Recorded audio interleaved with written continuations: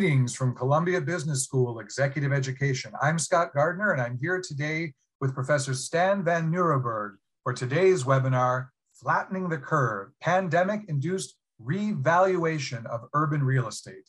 Before I introduce Professor, I'd like to just go over a few quick logistics. As you'll see on this next slide, a recording of this webinar will be made available to you. If you'd like to tweet about the webinar, please do so at #CBSExecEd. And finally, please submit those questions to the Q&A box. We'll get to as many of those as possible in the last 10 minutes.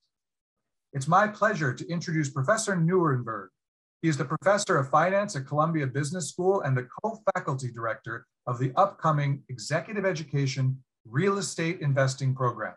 His research lies at the intersection of housing, asset pricing, and macroeconomics. He has served as an advisor to the Norwegian Minister of Finance, and his research has appeared in publications including the Journal of Political Economy and the American Economic Review, and many more. He is also the Faculty Research Associate at the National Bureau of Economic Research and at the Center for European Policy Research. Professor Van Nieuwerburgh, it's very nice to be with you today. I shall leave the stage and rejoin you for the Q&A in the last 10 minutes. Thank you, Scott, and thank you so much for joining us. It's a great pleasure to be with you and to tell you a little bit more about some recent research that I have been doing in the wake of the COVID pandemic and how it has affected real estate markets, with a particular focus today on the residential real estate market. So this is based on a working paper which is available publicly together with co-authors Arpit Gupta, Vrinda Mittal, and Jonas Peters.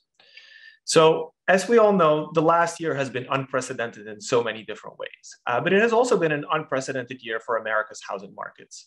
And in particular, what we saw is this great migration out of the urban centers of a lot of our metropolitan areas, a boom in suburban housing markets. And the question is, how will all of this play out? And how will this as we start to exit the COVID pandemic, how will all of this potentially reverse, potentially continue? So this is going to be the topic of today's talk. And the key object in my talk today will be this relationship between house prices or house rents and how far the particular house, if you like, is from the city center. And in urban economics, one of the key concepts is this concept called a bit rent function. And the bit rent function basically describes the relationship between the rent or the price of the house and the distance from the center of the city. And typically, before the pandemic, we think of houses as being much more expensive close to the city center than they are farther away in the suburbs. And there are multiple good reasons for that. The first one is if you live close to the city center, chances are you're not commuting to your job. Most people don't like to commute. And so that gets reflected in higher rents or higher house prices close to the city center. Second, urban cores tend to have much better urban amenities. There's opera, there's restaurants, there's lots of friends nearby, and that too gets impounded in the rent and impounded in the price. And so for all of these reasons, typically prices and rents tend to be much higher in the city center, and as you move farther and farther away from the city center, those prices and those rents come back down. And so that relationship is called the bit rent function, and it tends to be downward sloping.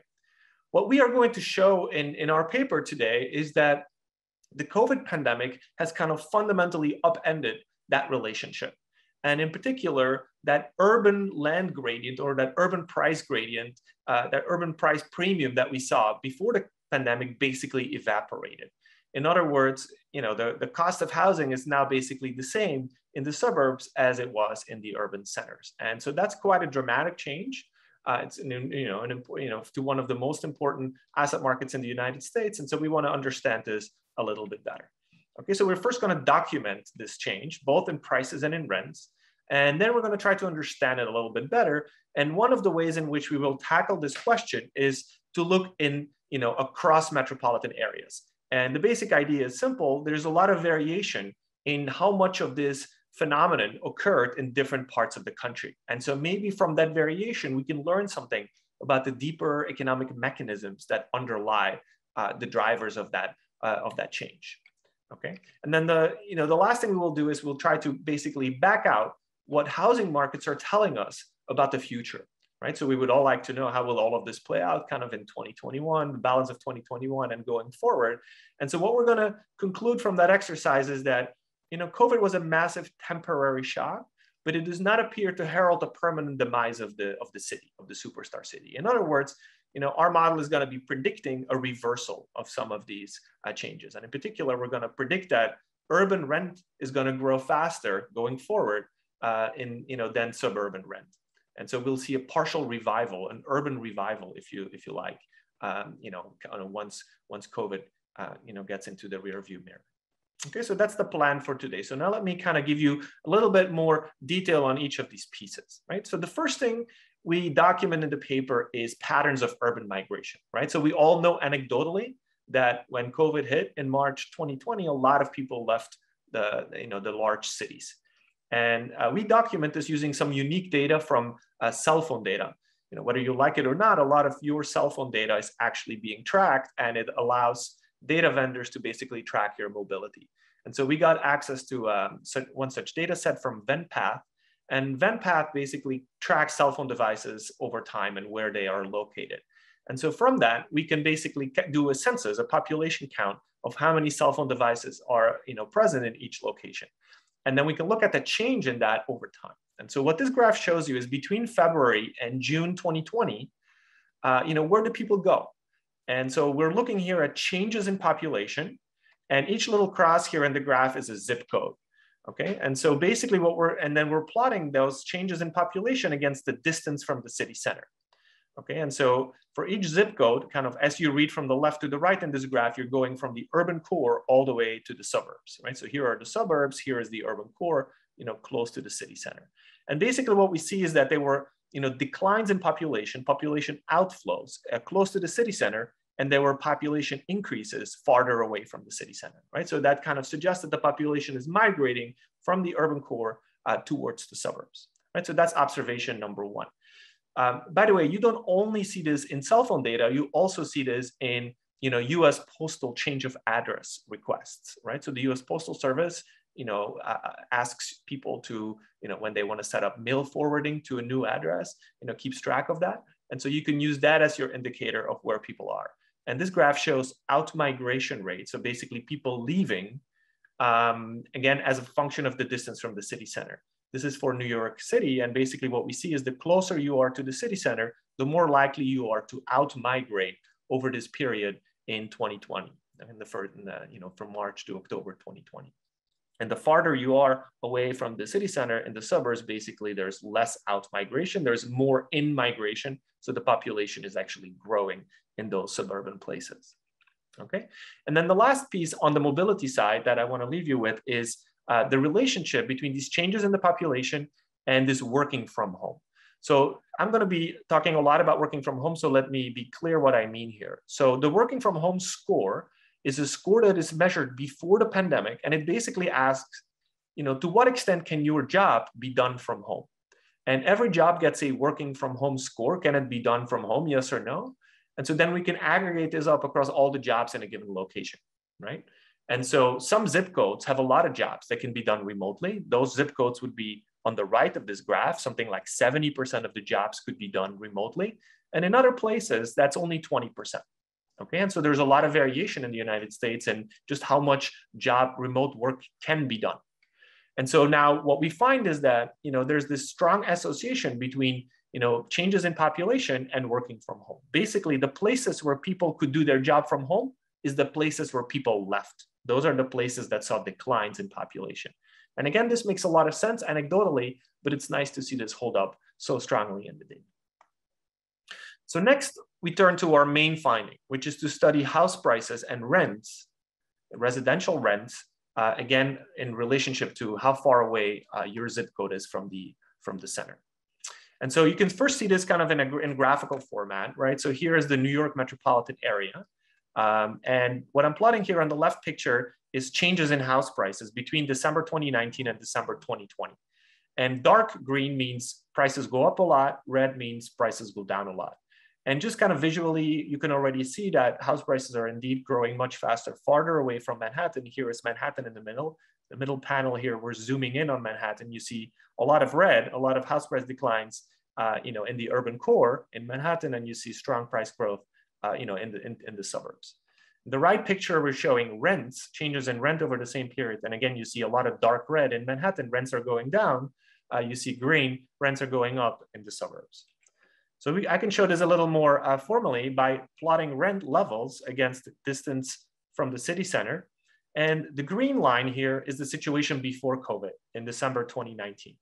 And what you see before COVID is that rents are typically higher, close to the urban core. That's that urban rent premium I was talking about before. And then rents are declining as you move farther and farther away from the city center. Now that relationship, that bid rent function, flattened during the pandemic. Hence the title of the paper, Flattening the Curve. This is the curve that we are flattening here. It's the bid rent function. It used to be pretty steep. Now it's become pretty flat. In other words, rents have fallen near the urban core and rents have risen farther away in the suburbs.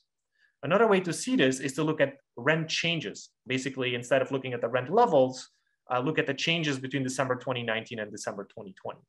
And what you see here very strongly is that close to the urban core, rents are falling something like 15%, whereas farther away into the suburbs, rents are rising strongly, okay? This is a picture for New York. You see the same picture in San Francisco, maybe even more dramatic. You see this flattening of the curve, or in terms of changes, strong rent growth in the suburbs, strong rent declines in the urban core. And you can do this for all 30 of the largest metropolitan areas in the United States. And again, let's just focus on the right panel here. These are all the zip codes. This covers about 80% of the US population. And you basically find the same pattern. Rental declines near the urban core of all those MSAs, and rent growth, strong rent growth in the suburbs. So we can now formalize this changing gradient, right? This is a gradient change. The gradient of this line is flattening, it's changing, it's declining. We can formalize this by looking at a relationship between rents and distance from the city center, and we can look at that relationship each month. And so each dot here is before the pandemic. What is that relationship? You see that slope of that line, that rent gradient, is negative. That's a downward sloping line, a negative gradient, right? And now if you look at what's happening after the pandemic, you see that this gradient basically starts to go towards zero. And in fact, in December 2020, it just about exactly hit zero. So there's a large increase in this rent gradient. And basically what zero means is that there's no more urban rent premium. Urban rents are now essentially equal to in the suburbs as they are in the urban core. So all the premium for urban living has essentially evaporated at the end of December 2020. So this is a pretty stark result, and it's the main result in our paper. Now we can turn to prices. So we were looking at housing rents before. Now let's look at housing prices, owner-occupied house prices. And essentially you find the same phenomenon. You see a flattening of the curve, which means that prices are growing much less in the urban core than in the suburbs. The changes are upward sloping in distance from the city center. You see this for New York. You see this also for San Francisco very strongly, and you see it for all 30 metropolitan areas, right? So you see again, strong price growth in the suburbs, weak price growth in the urban core. Now, in some places like in San Francisco, house prices were actually falling in the urban core. That's also true in New York. It's not true on average in the average 30 MSAs. Now, part of what's happening here is that interest rates, for example, were very low over the course of 2020, which meant that mortgage financing was very cheap. And so that boosted house prices everywhere, including in the urban core. But still, we see a clear relationship with distance where even if there's price growth, it's much weaker in the urban core as it is in the suburbs. And so we can revisit our price gradient changes month by month, and you see a similar phenomenon where there is a strong negative slope before the pandemic, and that slope becomes a little bit less negative during the pandemic. This price change, the change in the price gradient, is not nearly as strong as it was for rents. And so that's actually a very informative observation. The fact that housing prices change in the same direction as rents, but not nearly as strongly. And that's going to teach us something about how permanent these changes are. Because if you think of prices essentially capitalize all the future rents, right? And so prices in some sense tell us something not only about today's rents, but also about future rents. And the fact that these changes in prices are not as strong as the changes in rents tells us that potentially there will be a reversal of these patterns in rents going forward. Okay, and I'll flesh that out in more detail as we go through this. I also want to briefly show you what's happening to some quantity data, so some active listings. Here you see listings of houses for sale, changes in listings. So there are a lot more houses for sale in the urban core because houses weren't getting sold. and there are a lot fewer listings for sale in the suburbs. Similarly, houses lingered on the market longer in the urban core. They went quickly in the suburbs, and all of these things are obviously correlated with the price changes that I documented. Okay. So let's quickly go back here. Okay, so having shown that, let me now turn to the cross-sectional analysis, right? So now the question is, what are the patterns driving these changes? And we're going to look at the cross-section of 30 metropolitan areas. These are the 30 largest MSAs. And what I'm showing you here is the change in the rent gradient in each of these metropolitan areas, okay? And so you can see it was very strong in New York, very strong. Dark green means, big changes, big increases in the rent gradient in San Francisco as well, but there's some variation across these metropolitan areas. The same is true for the price gradient. There's a lot of variation, and we're going to try to use this variation to try to learn what are the economic forces underlying these changes in the urban versus suburban housing markets. And so we kind of have three candidate explanations for these changes, and we're going to run a horse race between these three explanations. Our first explanation is that it's all about working from home. The fact that people could now work from anywhere, wouldn't have to commute to their job, is what prompted them to leave, and it's what prompted the strength in the rental market in the suburbs and the weakness of the rental market in the urban core. So that's kind of what this first column indicates. It indicates a very strong positive correlation across these MSAs. The more work from home there is in your MSA, the stronger the change in that rent gradient was. And that force alone can explain something like 30% of the variation across MSAs in this change in rent gradient. Now, a second candidate explanation is that it was all about COVID measures, and the government, and so we know that the government had a lot of stringency measures that, basically people couldn't leave home, there were business closures and so forth, but there was a lot of variation, again, across metropolitan areas in how strict these COVID restrictions were. And so again, we can ask, is there an association between the strictness of these COVID measures and the change in the rent gradient? And indeed, we find that there is. That explains about 20% of the variation. And then finally, we study to what extent the housing supply elasticity, which varies also a lot across these areas, is associated with this change. And here we find much less of a result. When we run a horse race, it's really the working from home that comes out the winner out of this race. And so the way we interpret this is very much kind of a commuting force. The fact that you don't have to commute, it's not so much about the urban amenities, because the urban amenities, they were shut down, and that should be picked up by the stringency measure. It's really more about the commuting, the working from home, that is driving these changes. We find the same thing when we try to explain cross-sectional variation in the price gradient changes, okay? And we find the same thing when we turn to the zip code level instead of the metropolitan area level. One nice thing about this zip code area analysis is that we can do a much better job essentially measuring amenities at the local level.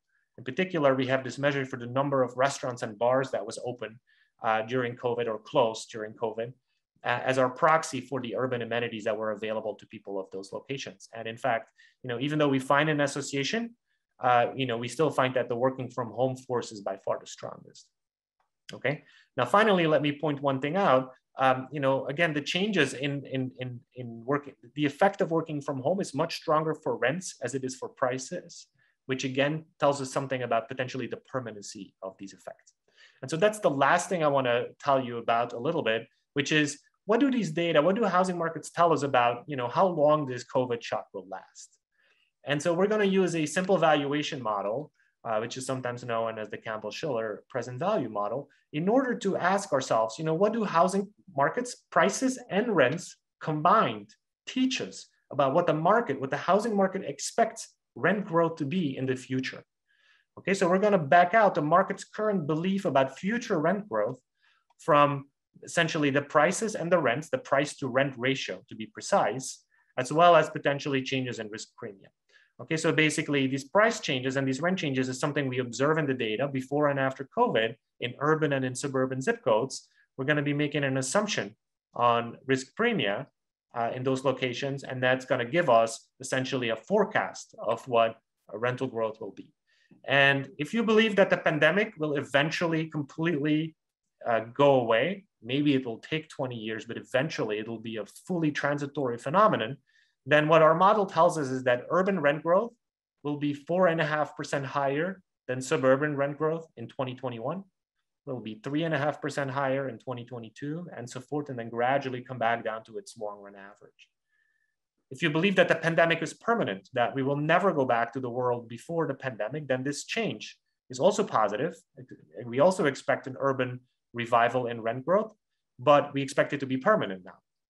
Now, probably the truth is somewhere in between. In fact, we use survey data from Pulsenomics, which queries a bunch of housing market experts and asks them in February 2021, do you think the pandemic will be transitory or permanent? 64% of these experts say it will be a transitory phenomenon.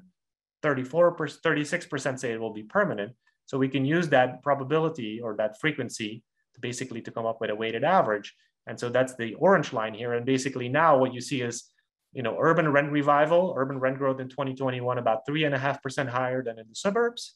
Mean reverting, but not all the way mean reverting to the pre-pandemic, because now we have partially a permanent effect. Okay. And so the idea here is that working from home is going to have some permanent impact. We already know there's a lot of companies that have already announced that they will be working from home and that some employees can choose to work from home permanently. Some of them will, most of them arguably will revert to some sort of hybrid work environment. And from that perspective, it doesn't seem so strange to think that there will be some lingering, some permanent effects. So let me conclude. The pandemic triggered an urban flight that benefited the suburban real estate sector and hurt the urban core during 2020. Work from home opportunities explain much of that disappearance of the urban rent premium. House prices and rents suggest that much, but not all of the working from home phenomenon is expected to be transitory. So we are predicting an urban rent revival, but not necessarily a complete revival to the pre-pandemic state. And then obviously how all of this plays out will affect housing affordability, right? Because in the suburbs are in general cheaper to live in than the urban core. So, this migration has potentially been a good thing for housing affordability. It also affects the fiscal health of our superstar cities. And of course, it also affects commercial real estate. And so we've begun to do some work on commercial real estate.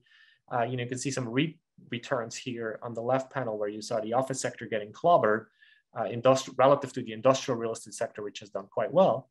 And on the right panel, you can see what has been happening to new office leases signed in a bunch of office submarkets, again, relative to how much working from home there is in these submarkets. And you see the places like New York and San Francisco that have a lot of working from home, those are the office markets that have seen a decline in new leasing activity over the past year compared to those areas that had much less working from home. So Scott, let me stop here and turn it over back to you. Thank you very much, Professor. This falls under the heading of very timely information for people. And there's a lot of interest here. A lot of great questions came in.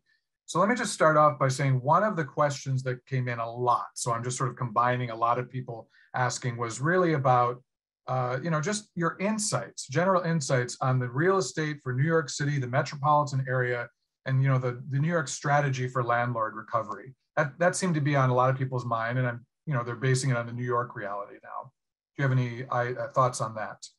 Yeah, so I think this is a great question. I think it's the million-dollar question. I mean, on the one hand, right, we've seen very low office occupancy in the last several months. Even today, very few workers have actually returned to the office space. This obviously has landlords very worried. It has city planners very worried that the decline in urban commercial real estate valuations will ultimately erode the property tax base, that this might potentially trigger additional migration out of New York, further deepening the fiscal hole. On the other hand, I would say there is a countervailing force here. And the countervailing force, in my view, is that in New York, the New York City and the New York metropolitan area more broadly has in some sense always been too small. And the reason it has been too small is because housing was so unaffordable in New York. So, before the pandemic, we were missing out on a bunch of young, talented people that would have come if it had not been for the very high house prices.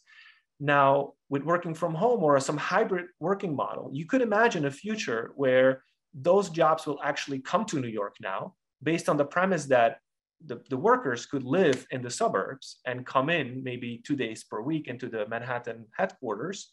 And housing is, arguably substantially more affordable in the suburbs than it is in the urban core. And so this could be a countervailing force. And how all of this plays out, I think is, anybody's guess. I don't have a crystal ball. I do think that that's potentially an interesting force that could ultimately and in the long run strengthen the New York metropolitan area. Yeah, while we're on that question, you brought up a point. I'm looking at the questions that came in. Nicholas asked, so with that being said for New York, what are your thoughts about maybe the second tier cities are they going to see a boom of people relocating to less, not New York, not San Francisco, but other cities? And will there be a revitalization maybe of a city like Detroit or Charlotte or something? Yeah, it's a good question. We certainly saw during the pandemic that there was, quite a bit of migration out of the superstar metropolitan areas like San Francisco and New York towards those second-tier cities. Some cities you hear mentioned a lot are Boise, Idaho, or Lake Tahoe, or Austin, Texas. A lot of New Yorkers presumably migrated to Florida. Now it looks like a lot of that might. So I should mention that even though that has received a lot of media coverage, the numbers are actually very small. These type of interstate migration rates are actually very low. And some of it was seasonal. A lot of Floridians have meanwhile returned to New York. As soon as the summer hit in Florida, they all came back to the Northeast. And so I think we can overdo kind of these type of speculations. That said, cities like San Jose, Austin, Charlotte, have done very well in the last year or so. Their commercial real estate markets are strong and increasingly so. So there's certainly a sense that those second tier cities, some of them are doing well. I don't think Detroit is doing particularly well. I don't think Pittsburgh is doing particularly well. So there's a lot of variation there, but there's definitely strength in some of these cities, especially in the South, especially in the Southeast. And I wonder if it could be categorized into age groups. Obviously that migration of age groups to certain cities, and absolutely right. It's both job availability and demographics. I think, Austin, for example, saw the highest population growth of any of these second tier cities. It's a lot of tech workers, younger tech workers that moved there. And so, it's a combination of demographics. A lot of the a lot of the Gen Xers are coming of home ownership age, and some of them want to own a home, and if that's out of reach in the superstar cities, that will, I think, naturally drive them to some of these smaller, somewhat more affordable cities. Okay, great. So let's move on to another topic. Frederico asks, how have different markets, for example, Europe, the Middle East, Asia, reacted differently, say, than the United States? Yeah, it's a good question. I would say that a lot of the superstar cities across the world actually had fairly similar reactions. One example that comes to my mind is London, right? So London had a very similar suburban flight during the height of COVID. It had similar issues with office occupancy, and it now is seeing a similar rebound or partial rebound to the US. I certainly think that Asian markets are quite different. I think those are probably the most different from New York. I think part of it is that folks in Asia tend to live in even denser urban environments than what we're used to in the US. And so they have even less space at home. And so they're even more eager to return to the office. And they have a very strong office culture. And so office occupancy, and they also had less COVID on top of it, right? If you think about COVID containment has generally been more successful in Asia. And so there, I think you see a stronger rebound in the office sector in particular than what we have seen in the US and in Western Europe. But I would say by and large, the experience has been fairly similar. It's been a global experience. All right. It's 12 o'clock, but with your permission, I would love to, there's a lot of great questions. If I could ask you for maybe 3, 4, 5 more minutes of your time. Happy to do so. Wonderful. So the next question that came in, John asked, do you think retail and restaurant services will be affected with this population flow information? Do you anticipate that there will be changes in their locations? I mean, we, as people who live in New York, we've certainly seen the retail, being affected by this. What do you see going forward? No doubt about it, right? So the retail and the office, I think of it as an ecosystem, and you disrupt part of the ecosystem, you disrupt the entire ecosystem. And so there's no doubt that the retail around the Midtown, around the financial district, around these central business districts has been severely disrupted. And some of it, New York City has seen 1/3 restaurant closures. Some of these restaurants will not reopen. And of course, if everybody comes back, some new restaurants will come into their place. But if people don't come back, a lot of that retail will not come back. At the same time, I do think that the retail jobs will migrate just like the people, and there will be more suburban restaurants. There will be more suburban shopping than there was. So I think in general, we've also seen this in the office sector. Actually, suburban office has been has had quite strong volumes in the past year. Sales volumes of suburban office space has seen stronger price growth of suburban office than urban office. And so I think we see this across property types. Yeah, I see a lot of, in the region that I'm partially in, sometimes a lot of business kind of industrial complexes out in the country, they're empty right now, but I wonder if they'll have a renaissance. People who want to stay out here but still need space. Yeah, and some of that is happening. Some mall conversions into into other uses that are kind of conducive to the new demographics of the area. Right. All right. One other question from Jorge says, how does climate change play into all of this? This is a great question. I like that question. I think my view on this is that the most sustainable way for humanity to live from a carbon footprint perspective is in dense urban environments where reliance on cars is just much lower. We can use public transportation. We use less floor space. We use less heating. And so from that perspective, I think this suburban flight under COVID is a step back, right? In the sense that it's just not the best from a carbon footprint perspective, the most eco-friendly way to live. Now, these things may change in the future as potentially public transportation adjusts to that, as potentially driverless cars or electric cars become more prevalent. But I think in the short run, it's a climate negative. Right. Okay. So one last question, and then I'll take sort of a final question from me. So this is Sonia. Can you talk about how this has impacted municipal housing? I assume that she means affordable housing, maybe government-owned affordable housing. Yes.